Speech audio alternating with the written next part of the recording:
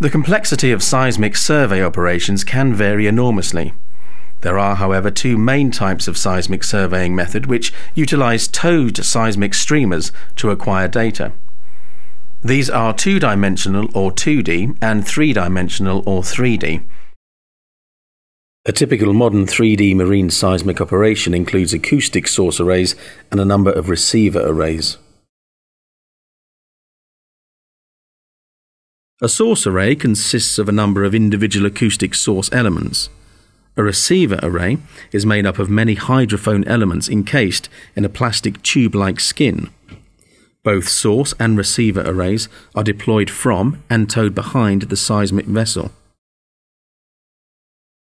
The source is activated, releasing an energy wave downward through the water column and subsurface of the Earth. Energy is then reflected back as a result of acoustic differences between various sediment formations and then travels back up the receiver array, where information or data is then digitally recorded on board the survey vessel. In its simplest form, the seismic image provides a picture of the subsurface in two-way time rather than depth. The image can then be converted to depth after the application of a suitable seismic processing sequence.